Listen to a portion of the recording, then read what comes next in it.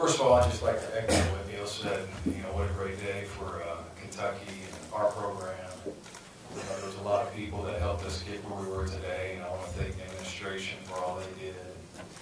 I also want to thank the wives, not just Neil, thank the wives. Can you guys put that in print? I also thank the wives, okay, today.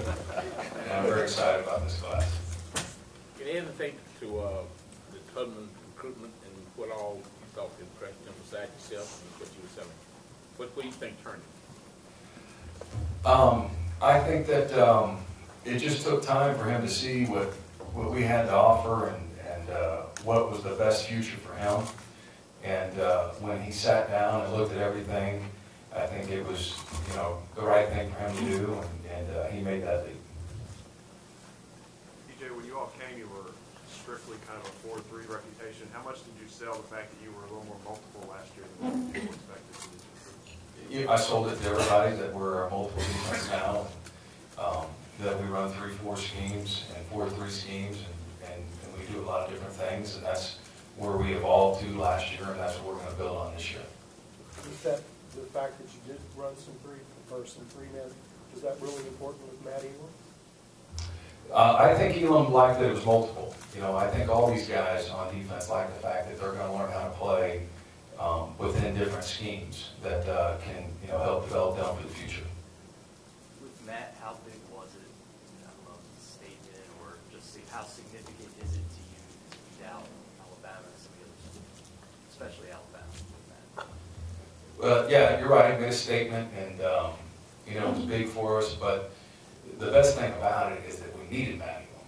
You know, so regardless of who we were going against, it was just such a good gift for us because it filled a need. What kind of priority did you put on linebacker, and how do you feel about what you got done there? I feel very good about the linebacker signees that we got. We did have a high need there, losing Avery.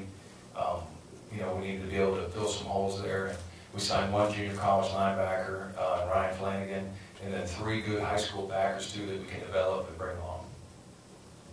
Dorian Hendricks talked about meeting with Avery a little bit and kind of getting used to, you know, the things he needs to know.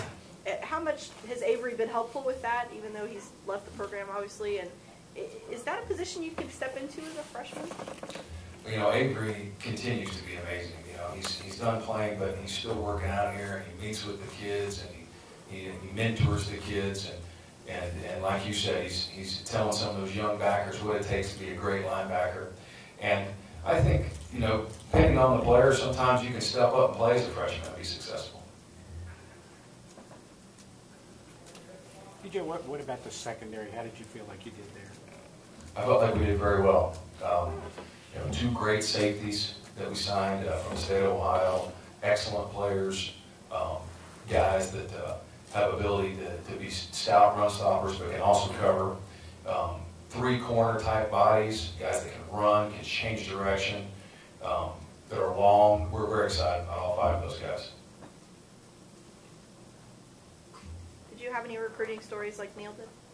Anything disastrous happen? I don't have any that compare to that one, that's for sure. I mean, that's going to go down. He's going to tell his grandkids about that one, you know? So I don't have any like that.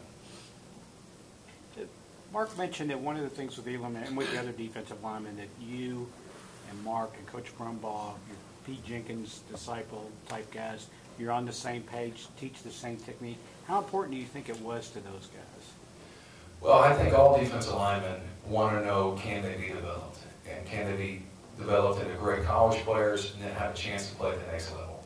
So we have to prove that to each one of them that come in here. And how we do it, we show them that, but then we also show them how we've done it.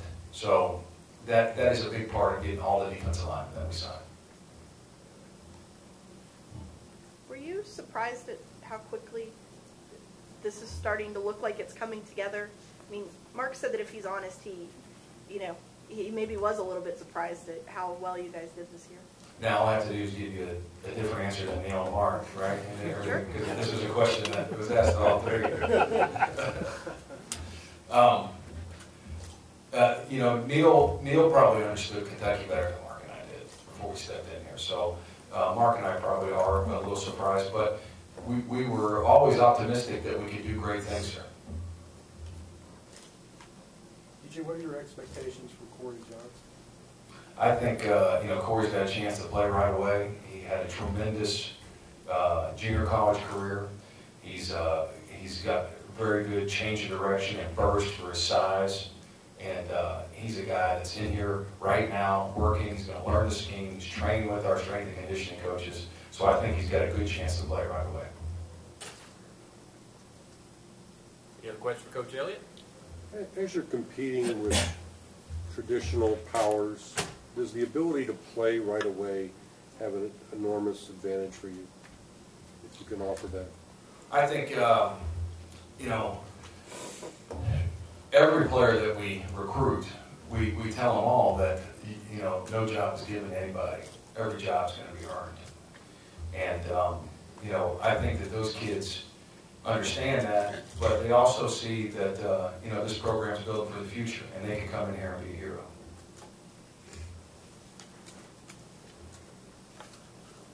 Everybody good? All right, thank you very much.